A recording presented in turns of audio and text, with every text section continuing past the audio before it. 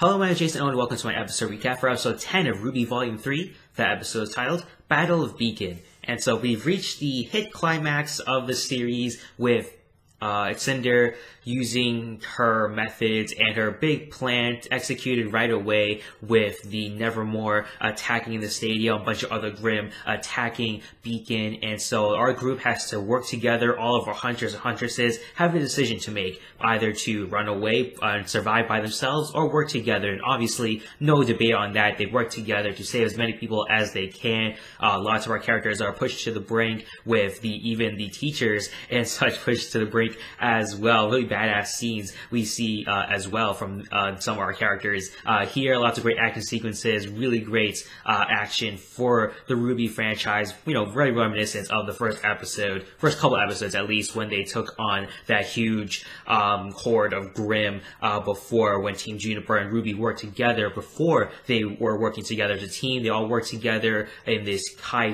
octane situation, and very similar to here when they took on the Nevermore. In between episodes, pretty interesting as well, with the World of Remnant, the four maidens talking about how the four maidens came to be, how they got their powers, and it's very interesting to see that, because the promise at the end that the four maidens will continue to meet with this old man who gave them their powers over and over again each and every year. I'm not sure if we're going to see that character come around sometime soon, but definitely the Fall Maiden is going to play a big part in the next episode, with Pyrrha going off to see Ozpan, probably wanting the Fall Maiden's powers, and obviously Cinder has half of her powers already, at least the majority of her powers, and so she's looking to get the rest of the Fall Maiden's powers to pretty much execute her plan to its completion. For all that, the Nevermore does attack Pyrrha, who's in a state of shock after pretty much killing Penny. RWBY's obviously in shock of all this as well. You get a lot of characters crying in this episode here, but they all persevere. They all come together to save each other. Team Juniper, Sun, Auburn, Funky, they all work together to defeat the Nevermore. They're about to take on all the other Grimm, but the teachers, Peter and Bartholomew, they come in and they just take them all by themselves. You don't really see what happens with them, but still, badass teachers taking out all the Grimm, while the kids move on away, trying to help out Beacon and try to protect Beacon. RWBY and John, they try to tell Pyrrha that it wasn't her fault and that they are determined to take out the person who is behind all this. And so we'll probably have to see those matchups that we do see in the opening theme, probably here of RWBY taking on Cinder, and every other character taking on their arch nemesis per se. Obviously Blake is going to take on Adam at some points, with Blake and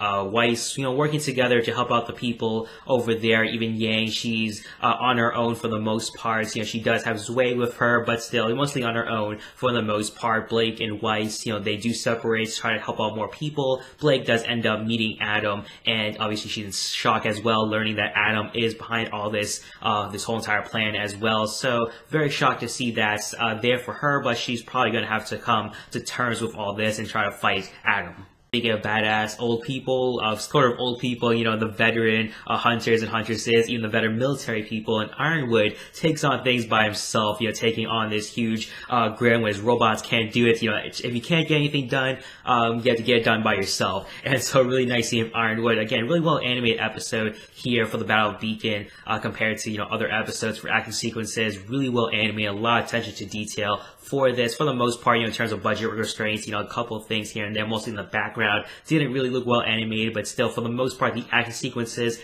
do get it really done well, and so that's the most important part, getting the action done right for the series. Torchwick, he uploads a virus taking control of the Atlas robots, and so RWBY has to go out to take out Torchwick and also help out Ironwood as well. Just when things couldn't get any worse, we have this Grimm dragon coming in. It comes out from a volcano or a mountain side, and all of a sudden even more Grimm are spawning out, and so lots of trouble coming in for our teams here. Jean has to follow Pyrrha when she's trying to get to Ozpan, trying to talk to him, probably with the Fall Maiden. Cinder, we see her in the background, staring down Pyrrha, because obviously she probably knows what's going on in the inside there with Ironwood's information. We do have Glinda and Crow fighting in the city. We have a little bit bits and pieces of them.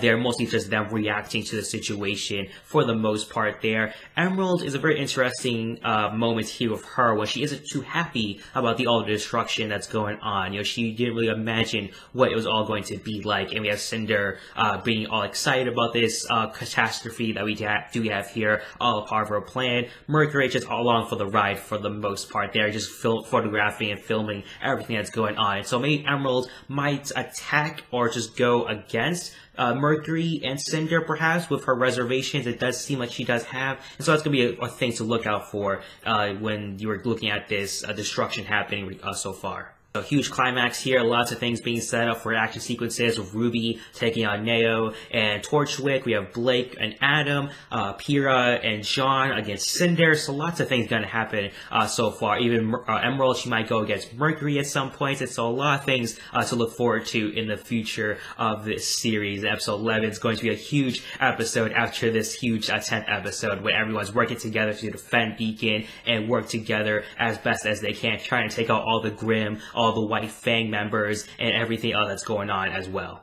For rating, giving this episode an 8 out of 10. Really strong episode. You know, a couple minor animation issues here for myself, a little nitpicky for the most part. You know, all the action sequences were really done really well. Some other things, not too much, but they weren't that noticeable, and so a little more nitpicky here. You know, cliffhangers, they always leave you with the best cliffhangers in this series, and so really can't wait to see what happens next in the next episode, and really see the confrontation between Pyrrha and Cinder for the Battle of the Fall Maiden. What are your thoughts and opinions on this episode? Put your thoughts and opinions in the comment section down below. Also, don't forget to rate this video, subscribe to my channel if you haven't already. Also, share this video as well. Really helps me out. I really appreciate that. Thank you for watching my episode recap for episode 10 of RWBY Volume 3. That episode is titled Battle of Beacon. Hope you have a nice day. Bye-bye.